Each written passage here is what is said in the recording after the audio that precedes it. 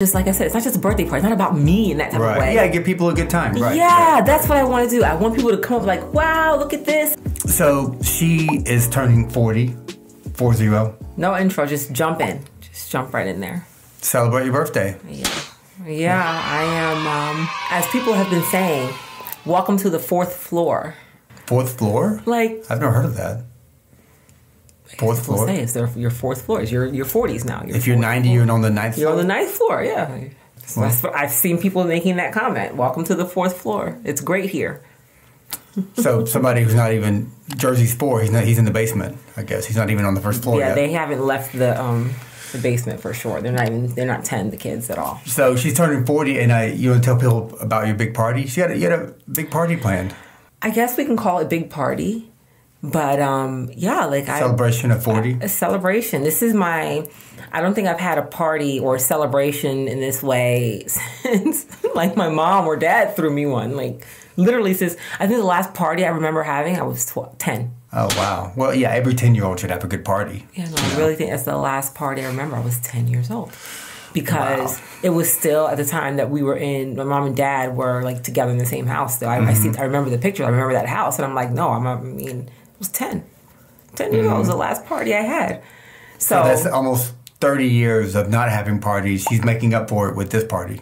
Yeah, well, I think after that, I wouldn't say that it wasn't celebrated. Like, it was like, yeah, happy birthday. You might do cake, whatever, but you do stuff with family. You might maybe you go to a fun place, an amusement place, but I didn't have like a party, where you get presents and stuff like that. I'm not getting presents here either. I'm not saying that. That's weird. I'm 40. I don't need people showing up with presents to the party for me.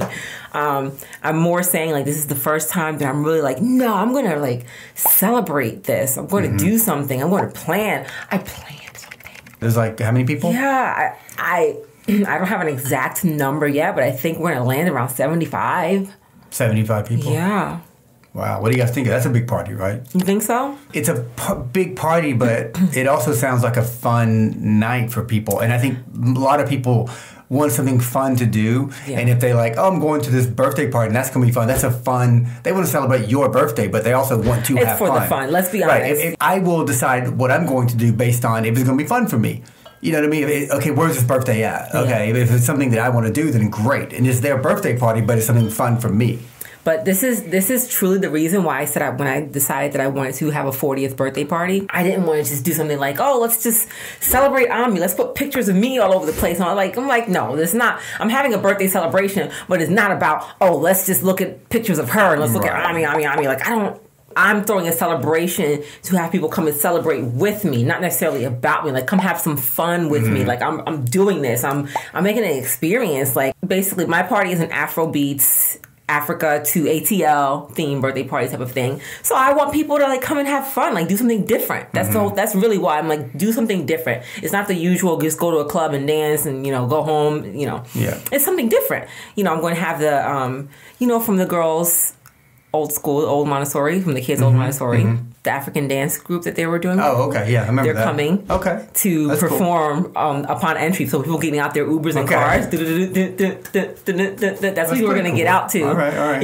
Like I said, I want it to be an experience. Like, this is something different than what you know. It's not just, like I said, it's not just a birthday party. It's not about me in that type of way. Yeah, give people a good time. Right. Yeah, that's what I want to do. I want people to come up like, wow, look at this. And they're seeing things they're not used to seeing. Yeah, I don't want to name names, but we went to a birthday party recently for a kid, and they wanted us to do like, testimonials for this kid. And I was just like, we're here to have fun. Like, we don't want to talk. They're probably going to see this. We don't want to talk to the camera they're about. They're probably going to see this. Well, they're not going to see it, but basically, it was basically like, yeah, come tell us about how great we are for our birthday. And it's like, well, no, to be fair, they wanted us to tell the kid how great he was, or how he could be great, or something. Yeah. I don't know. And these people live in Florida, so I'm like, I barely even know you. Like, we're here for a little trip. Like, don't really see you. We don't even know you like that. But anyhow, so the question I have is like, how do you feel?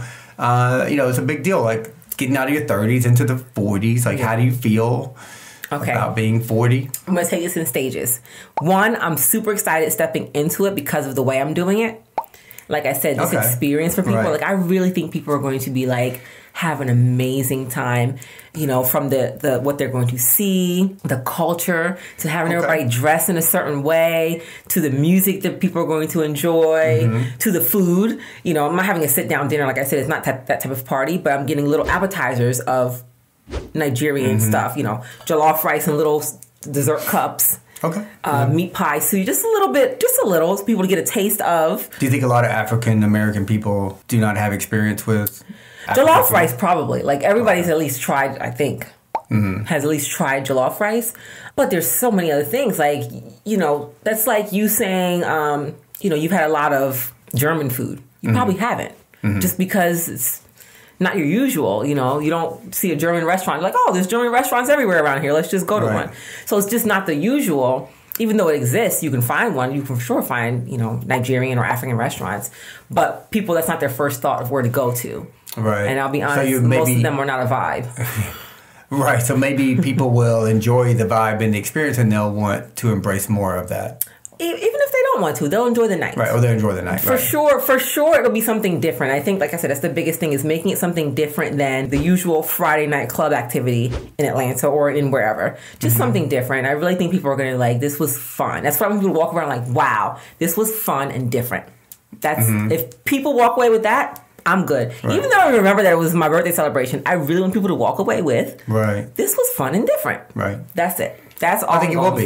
Yeah. So one, I'm excited because of the way I'm stepping into it. Two, for a while, I think I told you I was feeling some type of way about 40. Like I kept being excited, but then like, oh my gosh, it's 40. But then being excited, then being like, oh, I'm getting older. But then being excited, and then being, you know, I kept going. I just think the older we live, the happier we should be because we're still here. You know, the whole point of living is to keep living.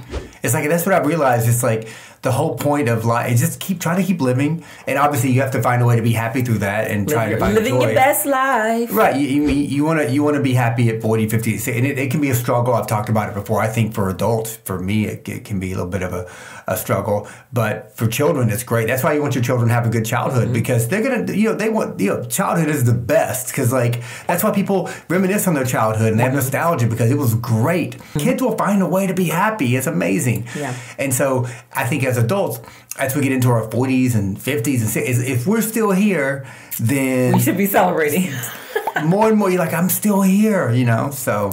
Well, that's what kind of turned me on the up and down, was like, if it's 40, that means I lived 40 years. If it's 50, that means I lived 50 years. If it's 60, it's like, whoa, no, it's totally like, it's fine. Like, you're supposed to get older because that's how things go. If you're not getting older, number-wise at least, then you're not here anymore. That's right. So. Well, also, you're 40, but, you look great.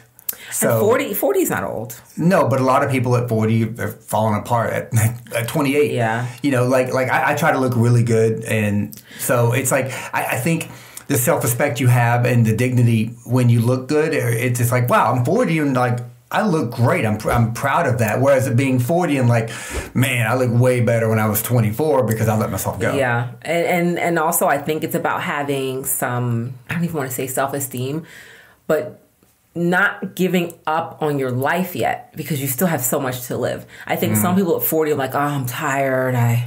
The kids wear me out. I'm like, yeah, I get tired. Well, they do. Kids wear me out, but I'm just saying, like, then I realized, wow, I still have so much life to live, hopefully. Hopefully I live another 40 years. Right. I don't want to be tired now. Mm-hmm. Like, I might have double this time left. Right. So I got to keep finding the thing to make me still, do that. So that's really, for me, and I've been like this for a while in my life, which I'm grateful for because it keeps me more here for the most part than here. Like I have my moments, but for the most part, I'm up here because I'm just like, man, I could have a long time left on this earth. Like I don't want to look back, or I want to spend a lot of the time not having been happy, or not having at least attempted to be happy. Let's put it that way, because maybe I'm not happy about something, but at least I attempted it. It was something that I thought would make me happy. Mm-hmm. But other than that, like, I think the only thing that's going to get me going forward is every little symptom is going to make me feel like it's something. Are my lymph nodes swollen? Yeah. Like, that type of thing. It might take some time for me to get past that and just realize, dude, you were 39 yesterday, you're 40 today. Doesn't mean suddenly. Yeah, I mean, I told a story about that. If you're on YouTube, you can watch we'll link it, about when I thought I had colon cancer, and it was hemorrhoids. But basically, I'm in my 40s, and I just like... That's still an aging thing. Basically doing a lot of squats and a lot of pressure on my core.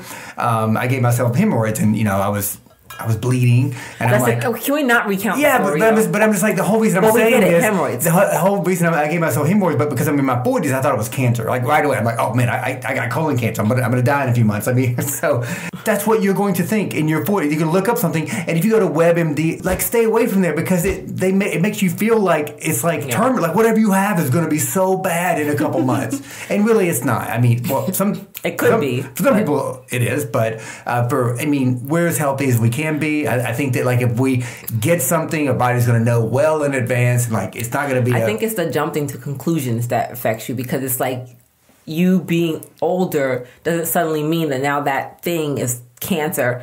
It's the paranoia that comes with getting older. Comes with the age. Yeah. That's really what it is. It's not as if, like I said, dude, I'm 39 today, I'm 40 tomorrow. Mm-hmm. My body didn't suddenly say, oh, you're 40 now? Yeah. Time to quit. Yeah.